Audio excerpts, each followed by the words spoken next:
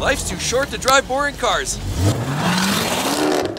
So if you've been shopping for a used car, either a private sale like this or possibly on a car lot, there's definitely some things you want to keep an eye on. It's not just about the shiny paint. If you see these following things, don't walk away, run away. All right, so there's the obvious things. When you're buying a car, people are always looking at some things superficial. The dealers like to dazzle you with their nonsense. For example, oh yeah, it's got a new windshield. Yeah, that's amazing, right? Great for 250 bucks, not a big deal, but they'll dazzle you with that. As well as tires. I mean, tires aren't cheap on their own right, but honestly, $1,500, you want to make sure you have decent tires, and the brakes are decent too, because it doesn't take long to spend $1,000 or $2,000 on a set of brakes all the way around.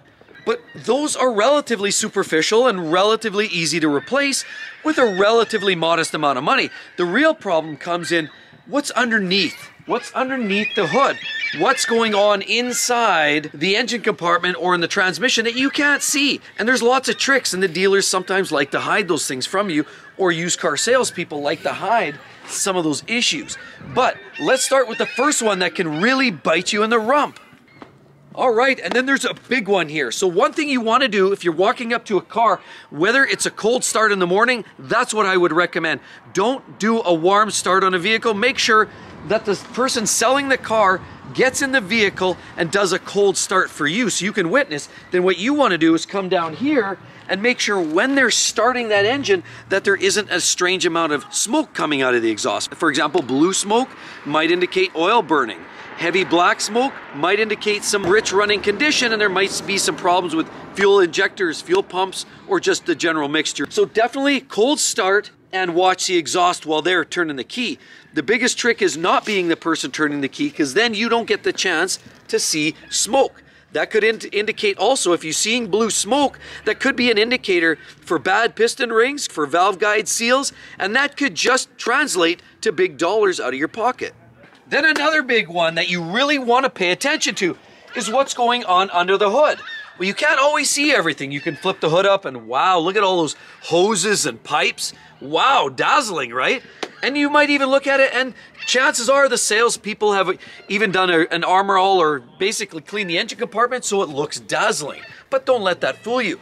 What you want to do, again, as part of the start, is right after you look for that smoky startup, as they started that engine, you want to hustle back up to the front of the engine, and you want to listen, and you want to hear, particularly usually in the front of the engine. Because even more so when a car is cold, you might get a rattling timing chain noise, and that'll sound like a very metallic crink or a clink sound, and you might get that in the front of the engine. Clear indication that you could have a loose timing chain, bad tensioner parts, or low oil pressure, which doesn't pump it all well enough.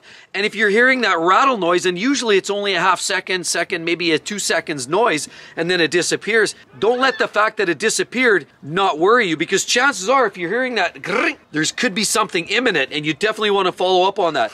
And if you're driving a car, for example, like an N20 BMW, they're notorious for timing chains. Certain Audis have timing chains issues. Many Volkswagens do as well. But a lot of vehicles can have timing chain problems, and you'll get that weird ring noise, and then it's all gone.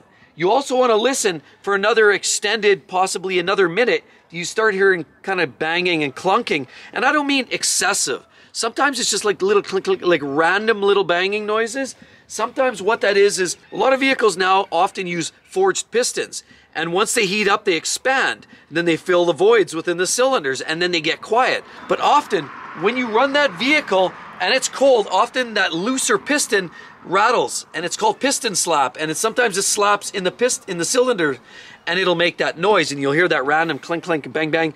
That may or may not be an issue. Some engines are designed that way, other engines aren't. Could also be an indicator of possibly rod bearing issues. If you want to listen down, so you go down here and you want to put your ear to the lower section of the engine, listen down there, and if you're hearing strange noises in that area, it might be an indication that you actually have a rod bearing issue on the bottom end. So you want to hear that. And what you'll find is when you accelerate or you give it revs, It'll follow the revs. If it follows the revs, there's a good chance you have a bad wrist pin or a rod bearing issue in the bottom end. That means absolutely run away. So timing chain issues, rod bearing issues, excessive smoke out of the tailpipe, all key issues means you want to get the hell out of Dodge and skip on that vehicle. Okay, so another thing you want to listen to once the vehicle's warmed up is listen for that tick, tick, tick, tick, tick on the top of the engine. Sometimes that's an indication for excessive valve wear, excessive valve guide seal or valve guide wear as well. Might mean a top end rebuild if it's bad enough, or if you notice that it's only from one part of the engine.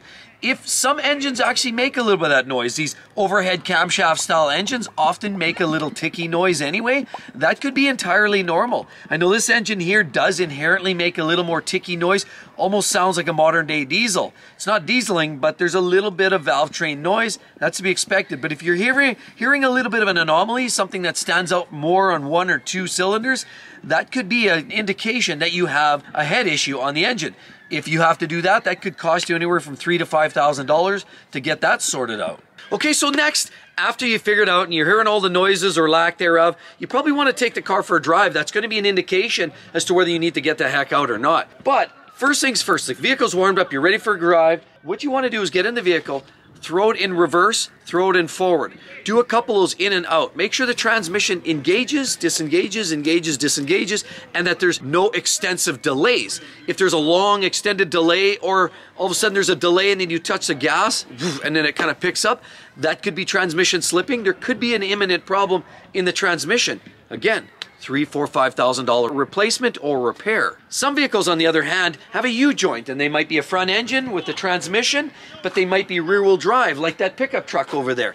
If that's the case, you put the car or the truck in gear, sometimes there's a delay and then it goes clunk. Sometimes that's the U-joint there between your drive shaft, your differential, and there's a little slop in there. That's not a huge repair, but it's something to be aware of.